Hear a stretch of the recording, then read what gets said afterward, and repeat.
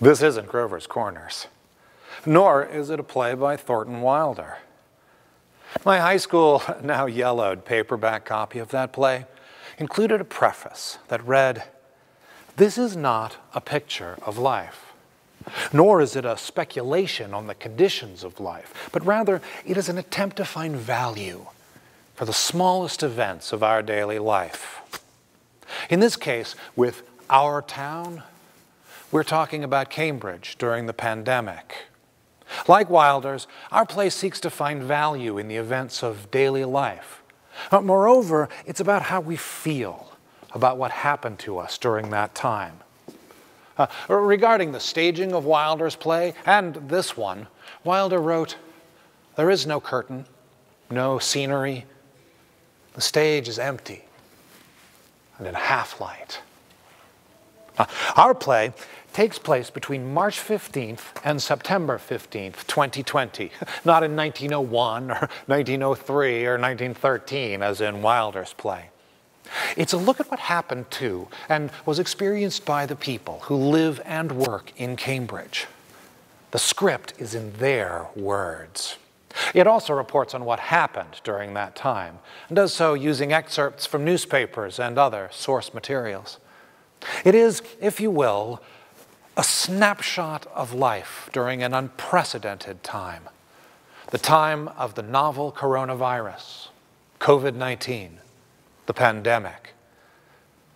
Not everyone made it through, and for many who did, they will be forever changed. What we knew of as normal is no more. Some people talk about a new normal, but really, what does that mean? Now, you won't hear a rooster crowing to open our play, but let's begin. My husband died Tuesday, March 17th, just as the pandemic was hitting Boston. Michael and I were a couple since 1978, but we didn't live together until 2005, when he bought our place just outside of Inman Square, near where I grew up. We were married at the Sherrill House. It's a skilled nursing facility. He had gotten very ill with diabetes, and we were surrounded by 10 of our closest family and friends. We told everyone the big wedding party would be soon. The wedding rings we were looking at were never even bought. I got a call the morning after his 71st birthday. When I called back, I couldn't reach him. I got a nurse to get him on the phone, and he did not sound good. Immediately, I suspected a stroke, and I was off to St. Elizabeth's Medical Center. He was there for a week and could have no visitors.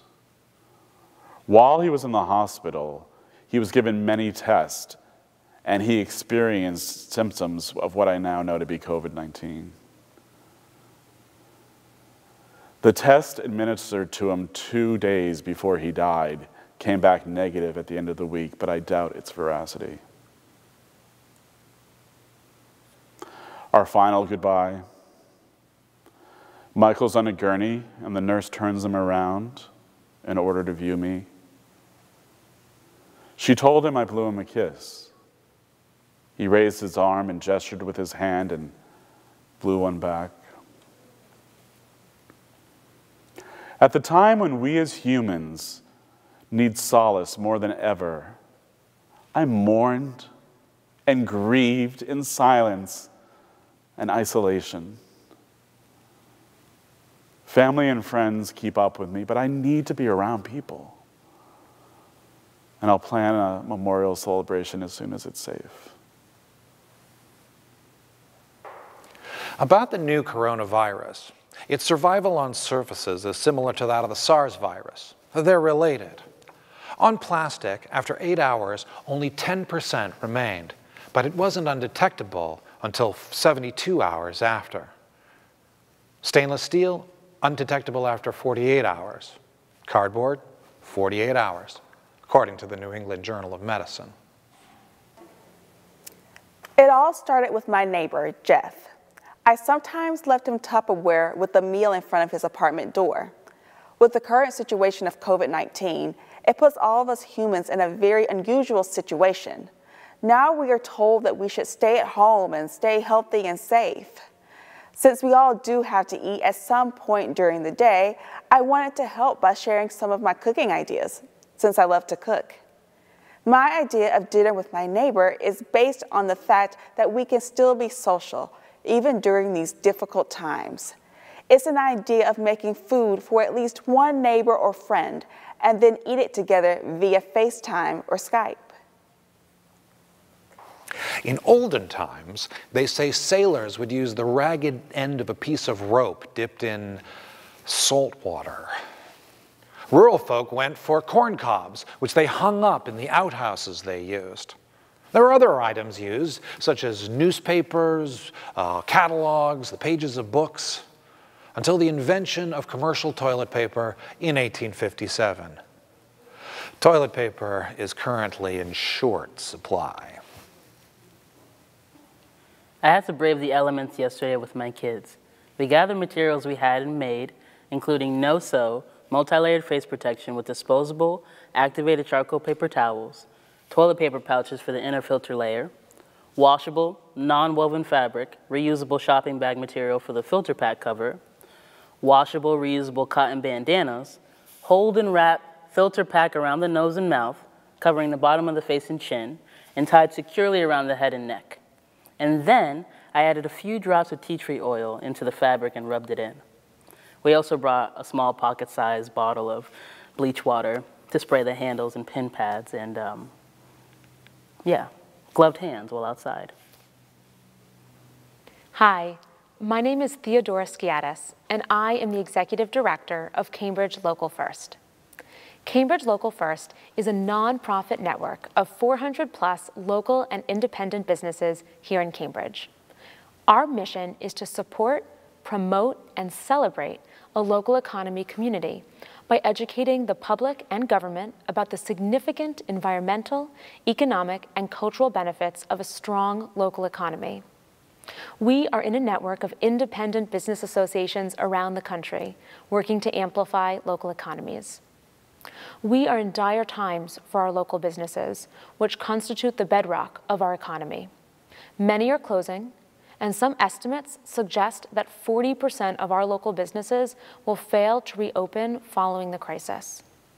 Entrepreneurship in general has been declining for decades. Our local businesses have displayed incredible resilience, innovation, and malleability amidst these challenging times. They have had to reinvent themselves, transitioning their services to online platforms, learning website management and video conferencing, adopting online consulting practices, and familiarizing themselves with employment law. With limited resources, many have adapted to their vastly changed environment. Ultimately, we aim to provide meaningful support to local business owners during this challenging time, to help them stay in business throughout this crisis and thrive in the days that follow. It's early morning and I feel a dry cough rising up from my lungs as well as a COVID-19 panic.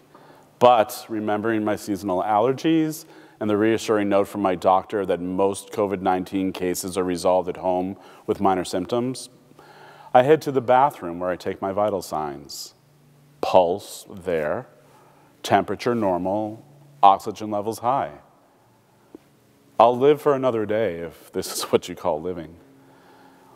I go to the kitchen and never before has it seemed so antiseptically clean, almost like an operating room. Will I need to wear surgical gloves so as not to infect myself or others at breakfast? A friend announces he's spray cleaning all his vegetables, so I wonder if Lysol or bleach poisoning will be the next killer. I wander outside to the rear of the house by the patio. It's covered in wind-blown trash and dead leaves from the long winter, and I wonder if there's even a point in setting it all up. My two housemates come outside and ask if I need help, and I tell them yes. Michael grabs a broom and starts sweeping up the littered leaves, while Dan and I start putting up the lattice. We both work on putting up the bamboo screening with a pneumatic staple gun, which he takes to with relish. Michael and I bring up the furniture from the basement, and the patio miraculously comes to life. Then I notice outside how deadly silent everything is. Gone are the loud conversations, the quarreling lovers, the laughing teenagers, which now I sorely miss. The heartbeat of the city has stopped. Where is everyone? Have we become that afraid of the very air we breathe? In order to break the silence, I grab my boombox and put on some Frankie Valli. You're just too good to be true. Can't take my eyes off of you.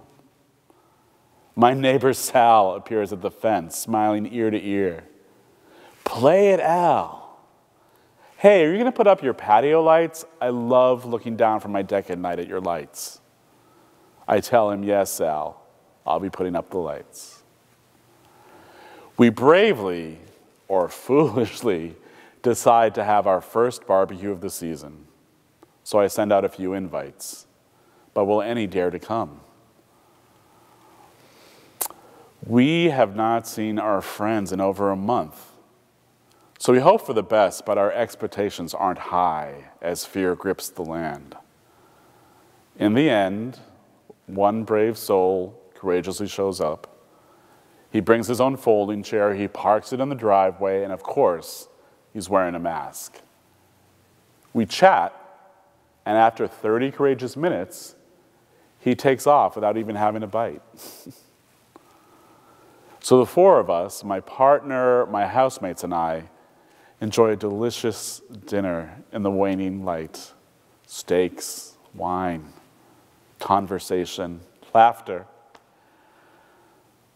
For a brief moment, it almost feels normal. Those regular working meetings, the types where we sat 6 to a table rather than 6 feet apart, oh, they're so early 2020. Now, in the age of coronavirus, we convene on Zoom and look at each other as if we live in the title sequence from the Brady Bunch. Oh, and here's the kicker. Although we're now meeting miles apart, we're learning more about our coworkers and bosses than we ever have before. And some of it isn't pretty. Zoom gives us unprecedented access to our colleagues' homes and habits. I was diagnosed at the age 24 with MS, muscular dystrophy. I was born and raised in Cambridge and went to high school here. I received my bachelor's degree in fashion design and merchandising, and then I decided to further my education by getting my master's degree in business. It was in 2009 when I first started to feel symptoms. The first thing I thought was, how long am I going to live, and would I be in a wheelchair soon? And then I began to wonder what my life was going to be like. I knew I had to stay strong and continue to do what I have to do, but so I started to do some research and found that eating healthy and exercise would help. I joined Weight Watchers with my cousin, and I lost over 36 pounds, and I felt great. After some time, I would wake up not knowing how my legs were going to feel or what type of pain I'd be in if I leave the house. You know, I try to be careful when I walk because I don't want to fall, because if I fall, I won't be able to pick myself back up. At this point, I'm just trying to take everything day by day and stay strong. April 17th, 2020, 1 month into the pandemic and $250 million in lost revenue. 15,000 jobs affected, half of the 30,000 jobs in the sector. And the full weight of the impact falls on concert halls, museums, theaters, and other cultural venues. My 20-year-old granddaughter's comment when we were texting on Mother's Day. The world has become an empty husk of our old reality. Our country is being cracked open by the video and brutal killing of George Floyd. We condemn, we protest, we weep. For those of us wrapped in white privilege, now is a moment to look inward. to ask for guidance from our black friends, and to challenge racist actions and comments that perpetuate the disturbing inequalities in our country. I work in Cambridge, and this happened to me in one of the neighboring towns of Cambridge. I'm an African-American male and in my late 50s. My wife and I were cleaning up the house, and it's a beautiful day, so we spend some time outdoors cleaning up the yard, etc. I cut the lawn for the first time this season, and the lawn is very much like my own hair. It doesn't grow too fast, but there is a full head of grass that does develop, kind of moss-like. Odd how you start to look like your lawn as you grow older. My wife noticed that we had a coupon for a buy one, get one free pizza at a popular pizza place. The voucher expired that day, so we had to take advantage of it, she said. And I looked online and got the number of the pizza place and called them up, and they were open, and the woman on the phone said that they only had curbside pickup. And that made sense, you know, because of the new normal. So I drove to the pizza shop, but you know, get there, I didn't see anyone at the curb with my pizza, and I parked directly in front of the pizza place. I looked through the window from the curb, standing next to my car, you know, and I couldn't see anyone or anything, you know. So I went up a little bit to the big pizza shop windows, and by the way, every decent pizza place has big windows, and I immediately saw a sign that said, all deliveries around the back. So I went to the back of the restaurant. I didn't see any place pick up anything, you know, and I wanted that discount. I wanted the discount more than I wanted the pizza. So I was not about to give up. So I go back out front of the place my face up against the window so I can have a good look inside, and I see a gentleman inside near the checkout register, and he motions me inside. You know, he puts his mask on, I put my mask on, I tell him, come for a pizza that I ordered over the phone and everything, and we make the exchange, and I go outside to my waiting car, which was, again, parked directly in front of the pizza parlor. So I opened the passenger side door of my car, which was on the side near the sidewalk of the street, and as soon as I bent down to put the pizza down on the passenger front seat, I heard police sirens go off, police sirens. And there weren't that many people out there walking around on the streets, so I got a little nervous.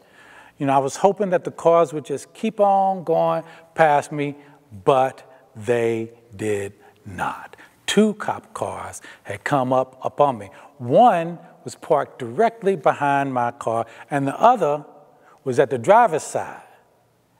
And then that same cop that was on the driver's side made a U-turn and parked directly across the street in front of me. And that cop got out of his car, and then he pulled up on this old bank door, you know, just pulled up on the door. You know, I just stood there, quiet. Everybody just stood there, watched the cop pull up on the bank door that never opened, you know. So I slowly walked to the driver's side of my car, you know, while the cop, you know, beside me, that was, you know, I looked in that car, didn't see much, and the guy across the street, that cop, kept pulling on the door, you know. I was certain that they were coming after me. I was certain that they were coming after me. I mean, the big issue here is not whether they were coming after me or not. I thought I was a dead man, but just being near a cop, I was sure that they would mistake my pizza for a weapon and shoot me and beat me to a pulp. Posted my story on Facebook. All my friends thought the same thing, that they were coming after me. I mean, I never feel safe around police officers. And the guy was just pulling on the door, you know. look, the main thing about this story is not about the pizza or anything. The main thing about this story is the police officers. You know, I thought that I was dead just being around a cop. I mean, I went home to eat the pizza. The pizza was all right. It wasn't that great, you know. But the guy who sold it to me, he was nice, he was hospitable, he was professional. I wish I felt the same way around police officers. April 30th, 2020. The City of Cambridge appoints 8 members to a new City Manager's Small Business Advisory Committee to plan a safe reopening strategy for businesses in Cambridge. Members include the directors of the East Cambridge Business Association, Cambridge Office of Tourism, Harvard Square Business Association, Cambridge Chamber of Commerce, Central Square BID, Cambridge Local First, the Kendall Square Association, and Simply Aaron's Unisex Salon. Leaving my house has become a solemn occasion.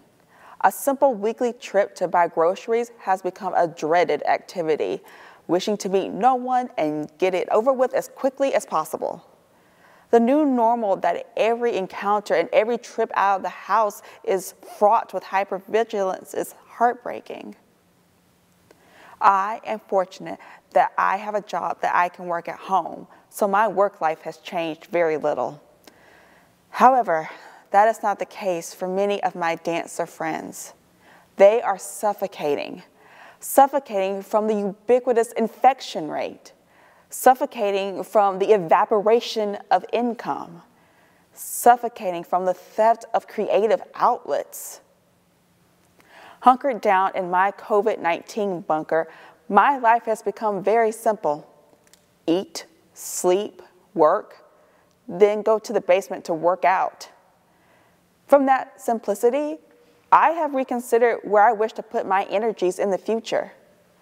I will permanently stop my massage practice. I will continue to learn how to play the piano and how to tap dance. I will stop eating out. I will take much more time fostering deeper friendships. June 26th, 2020.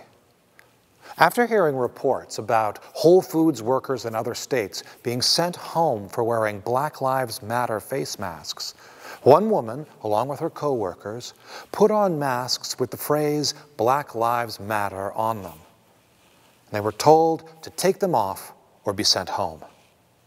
7 workers walked off the job at Cambridge's River Street Whole Foods location.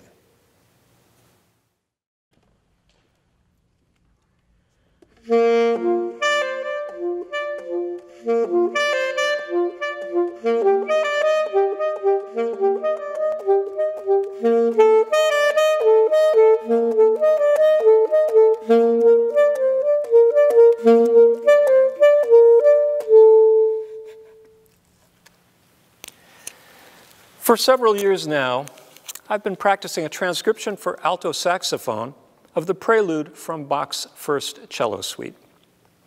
I played it from the sheet music, which is relatively simple for me. I'm a good reader of music notation, but I'm not as good at memorizing music, and this music is so subtle and well-crafted that it presented a significant challenge to me when I started, before the pandemic hit, to try to commit it to memory. After several abortive attempts, I gave up. But then, with social isolation in full swing, with all my spring and summer gigs canceled, and with a bit more time on my hands, I jumped back in. I committed to memorizing the 42 measures of mostly 16th notes, or about 655 notes, by the end of the summer. I'm pretty nearly there. I approached it by memorizing one measure at a time. Some measures took a few days to get under my belt, or more accurately, into my brain, and some took longer. I looked for patterns that I could absorb, and of course, did my best to memorize the sound and the flow of the brilliantly constructed piece. The final third was the hardest, with tiny alterations of patterns from measure to measure and note group to note group. But at this point, with a good amount of summer remaining, I can get through it all pretty reliably, if not totally fluently, from memory.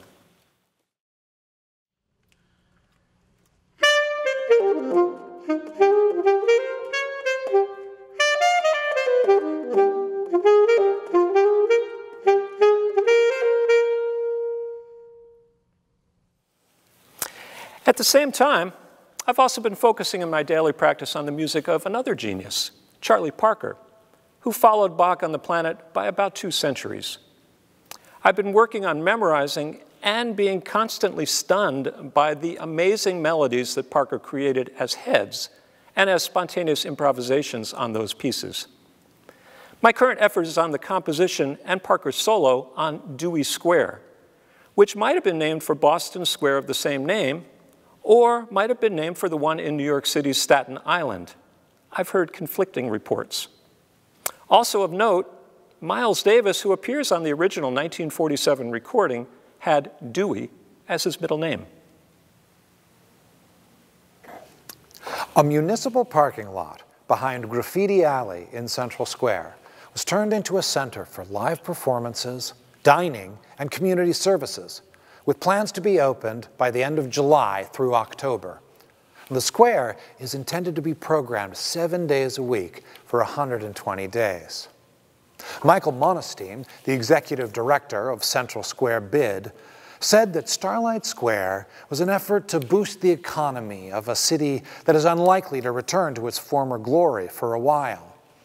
He said, "We had to build something that reached the level of the crisis we're in. We have to bring our economy outside to save our livelihoods and retain our cultural district." There are days when I feel like I need to escape the world I created. My home and family, the place and people who would not exist without me, had me hiding in the bathroom these past few months just for some quality alone time. I love the people who I've been locked down with since March, and I love my house almost as much, but there are days when I feel like I just need some time by myself. So, one day, I wandered out into the empty streets of Cambridge to contemplate how we got here. By chance, on that day, I had a reverential encounter with President Obama. I passed a local gallery displaying photos from the official White House photographer of a time that seems so long ago. There was one photograph of President Obama that struck my heart and made me pause and look at the image of his arm outstretched, entwined with a giant rainbow as if blown from his fingertip with magic.